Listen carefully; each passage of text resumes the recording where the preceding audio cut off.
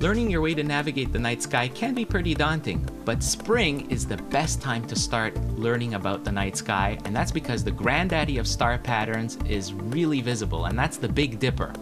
Now, this group of 7 stars in the shape of a bowl and a handle is high up in the northern sky between 7 p.m. and 10 p.m. local time.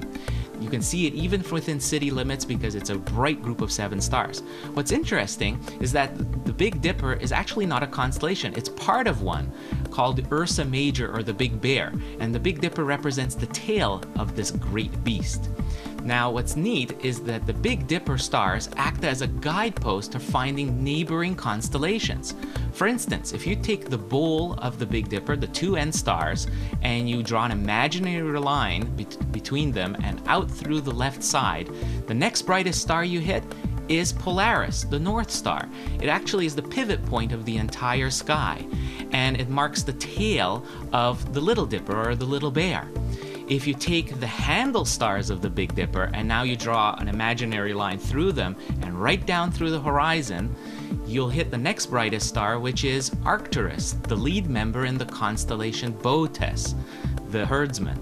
These are just a couple of constellations you can find using the Big Dipper. For more stargazing information, visit my website, TheNightSkyGuy.com.